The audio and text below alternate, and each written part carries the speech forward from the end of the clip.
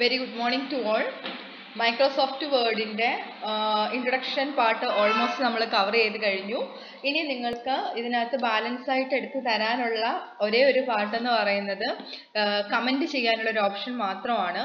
ബാക്കിയുള്ള main ടാബുകളുടെ യൂസുകൾ, table draw ചെയ്യാനായിട്ട്, graph വരയ്ക്കാനായിട്ട് ഇതെല്ലാം നമ്മൾ ഓൾറെഡി കഴിഞ്ഞ ലെക്ചേഴ്സിലൊക്കെ കണ്ടിട്ടുണ്ട്. അപ്പോൾ ഈ ഒരു സെക്ഷനോട് കൂടി മൈക്രോസോഫ്റ്റ് വേർഡിൻ്റെ ലെക്ചേഴ്സ് എൻഡ് ചെയ്യാണ്.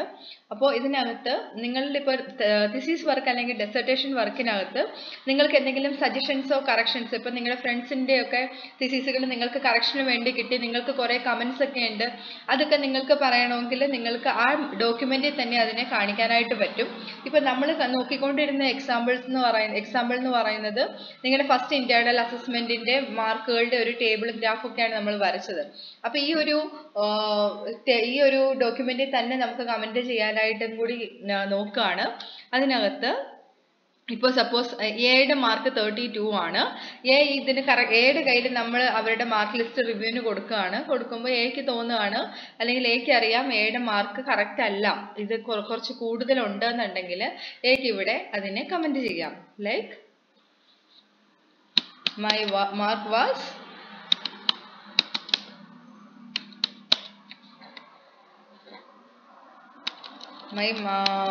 I hope this is wrong.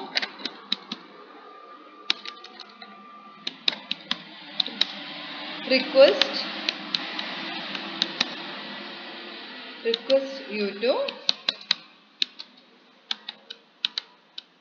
recheck. Okay. അപ്പോൾ കൈൻഡ്ലി കുറച്ച് ഫോർമലായിട്ട് നമ്മൾ അതിനെ പ്രസന്റ് ചെയ്യായിരിക്കും ഒന്നുകൂടി നല്ലത്. Kindly request U to recheck. Okay, ഇങ്ങനെ നമുക്ക് കമന്റ്സ് ആഡ് ചെയ്യാം. എത്ര കമന്റ്സ് വേണമെങ്കിലും ആഡ് ചെയ്യാം. എവിടെയാണോ കമന്റ് കൊടുക്കേണ്ടത്, ഒരു പാരഗ്രാഫ് തന്നെ നമുക്ക് സെലക്ട് ചെയ്തിട്ട് കമന്റ് ചെയ്യാൻ പറ്റും. ഒരു ഡോക്യുമെന്റിൽ തന്നെ മൾട്ടിപ്പിൾ കമന്റ്സ് കൊടുക്കാനായിട്ട് പറ്റും. അപ്പോൾ ഇനി കമന്റ് കൊടുത്തു കഴിയുമ്പം പിന്നെ ശ്രദ്ധിക്കേണ്ട ഒരു കാര്യം, നമ്മളിത് ഡോക്യുമെന്റ് മെയിലായിട്ടായിരിക്കും അയക്കുന്നത്.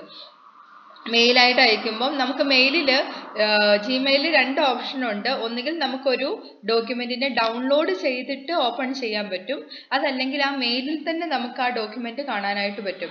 അപ്പോൾ മെയിലിൽ തന്നെ നമ്മളൊരു ഡോക്യുമെന്റ് ഓപ്പൺ ചെയ്യുകയാണെന്നുണ്ടെങ്കിൽ നിങ്ങൾക്ക് കമന്റ് ടാബ്, ഈ കാണുന്ന കമന്റ് ടാബ് കാണാനായിട്ട് പറ്റില്ല. ആ ഡോക്യുമെന്റ് മാത്രമേ കാണാൻ പറ്റുള്ളൂ. നിങ്ങൾ അതിനെ കമന്റ്സ് കാണണമെങ്കിൽ ആ പർട്ടിക്കുലർ ഡോക്യുമെന്റ് ഡൗൺലോഡ് ചെയ്തിട്ട് തന്നെ യൂസ് ചെയ്യണം. അപ്പം ഇത്രയൊക്കെയാണ് മൈക്രോസോഫ്റ്റ് വേർഡിന്റെ കാര്യങ്ങൾ പറയാനുള്ളത്. പിന്നെ ഒരു ഓപ്ഷൻ ഉണ്ട് ഇവിടെ, കമ്പയർ എന്ന് പറഞ്ഞിട്ടൊരു ഓപ്ഷൻ ഉണ്ട്. ഇത് എന്തിനാണെന്ന് വെച്ചാൽ, നിങ്ങളിപ്പോൾ ഇതുപോലെ കറക്ഷൻസ് നിങ്ങൾ അയച്ചു കൊടുത്തൊരു ഡോക്യുമെന്റ്, അതനുസരിച്ച് നിങ്ങൾക്ക് കുറേ കറക്ഷൻസ് കിട്ടി, ആ കറക്റ്റ് ചെയ്ത ഡോക്യുമെന്റ്, അപ്പോൾ കുറേ കറക്ഷൻസ് വന്നിട്ടുണ്ട്, പല സ്ഥലത്തുനിന്ന് കറക്ഷൻസ് വന്നിട്ടുണ്ട്.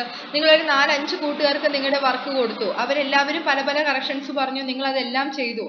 അങ്ങനെയാണെന്നുണ്ടെങ്കിൽ നിങ്ങൾക്ക് കറക്റ്റ് ചെയ്ത ഡോക്യുമെന്റും അതിന് മുമ്പ് ഉണ്ടായിരുന്ന ഡോക്യുമെന്റും കൂടി ഈ ഓപ്ഷനിലിട്ട് നിങ്ങൾക്ക് കമ്പയർ ചെയ്യാനായിട്ട് പറ്റും.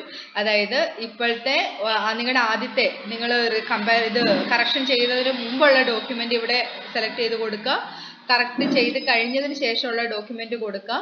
ഈ 2 ഡോക്യുമെന്റും കൂടി എടുത്തിട്ട് ഓക്കെ കൊടുക്കുകയാണെന്നുണ്ടെങ്കിൽ നിങ്ങൾക്ക് നിങ്ങൾ ചെയ്ത ഒരു റെഡ് ലൈനിൽ ഇങ്ങനെ അതിനെ ക്രോസ് ചെയ്ത് എവിടെയൊക്കെയാണോ ചേഞ്ചസ് വന്നിട്ടുള്ളത് അതിനെല്ലാം ഹൈലൈറ്റ് ചെയ്തുകൊണ്ട് നമുക്കൊരു പുതിയ വേർഡ് ഡോക്യുമെന്റ് കാണാൻ പറ്റും. അപ്പം നമുക്കത് അറിയാൻ പറ്റും, പുതിയ ഡോക്യുമെന്റ് അല്ല, ആ ഡോക്യുമെന്റിൽ തന്നെ നമുക്ക് എവിടെയൊക്കെയാണ് ചേഞ്ചസ് വന്നിട്ടുള്ളതെന്ന് ഹൈലൈറ്റ് ചെയ്ത് കിട്ടും. അപ്പം നമ്മൾ എല്ലാ കറക്ഷൻസും വരുത്തിയിട്ടുണ്ടോ എന്ന് അത്തരത്തിൽ കമ്പയർ ചെയ്യാനായിട്ടും വേർഡിൽ നമുക്ക് ഓപ്ഷൻ ഉണ്ട്. ഇതിപ്പോൾ നിങ്ങൾക്ക് ആവശ്യമുള്ള ബേസിക് ആയിട്ടുള്ള കാര്യങ്ങൾ മാത്രമാണ് ഞാൻ പറഞ്ഞു തന്നത്. ഇനിയും വേർഡിൽ നമുക്ക് കുറേ കാര്യങ്ങൾ ചെയ്യാൻ പറ്റും. അപ്പോൾ നിങ്ങളുടെ പർപ്പസ് അനുസരിച്ച് നിങ്ങൾക്ക് മറ്റ് ഗൈഡ് ലൈൻസ് ആണെങ്കിലും മറ്റ് ലെക്ചേഴ്സ് ഒക്കെ ആണെങ്കിലും നിങ്ങൾക്ക് റെഫർ ചെയ്യാവുന്നതാണ്. യൂട്യൂബിലൊക്കെ ഓൾറെഡി ഒരുപാട് ലെക്ചേഴ്സ് അവൈലബിൾ ആണ്. പിന്നെ നിങ്ങൾക്ക് ബേസിക് ആയിട്ടുള്ള കുറച്ച് കാര്യങ്ങൾ മാത്രമാണ് നമ്മളിവിടെ പറഞ്ഞു തന്നത്.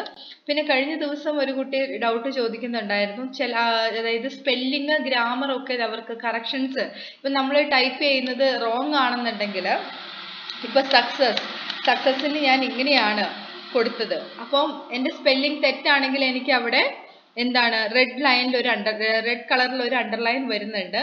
അതങ്ങനെ വരാത്ത ഒരു സിറ്റുവേഷൻ പറയുന്നുണ്ടായിരുന്നു. അങ്ങനെയുള്ള സമയത്ത് അങ്ങനെ ആർക്കെങ്കിലും കാണുന്നില്ല എന്നുണ്ടെങ്കിൽ അവരിതാ ഇവിടെ നമ്മുടെ ഓഫീസ് ബട്ടണിൽ പോവുക. അവിടെ വേർഡ് ഓപ്ഷൻസ് എന്ന് പറഞ്ഞിട്ടൊരു ഓപ്ഷൻ ഉണ്ട്. അതിനുള്ളിൽ പ്രൂഫിംഗ് എന്ന് പറയുന്ന ക്രൈറ്റീരിയ എടുക്കുക. അതിനകത്ത് check spelling as you type, use കണ്ടക്ച്വൽ spelling, mark grammar errors as you type, ഈ ടാബുകളൊക്കെ ടിക്ക് ചെയ്ത് കൊടുത്തിട്ട് ഓക്കെ കൊടുത്തെന്നാൽ ഇത്തരത്തിലുള്ള തെറ്റുകൾ എറേഴ്സ് ഒന്നും കാണിക്കുന്നില്ല എന്നുണ്ടെങ്കിൽ അത് കാണിക്കാനായിട്ട് ഉള്ള ഓപ്ഷനാണത്. അപ്പം ഇത്രയൊക്കെയാണ് Microsoft വേർഡിൻ്റെ lecture parts. Thank you.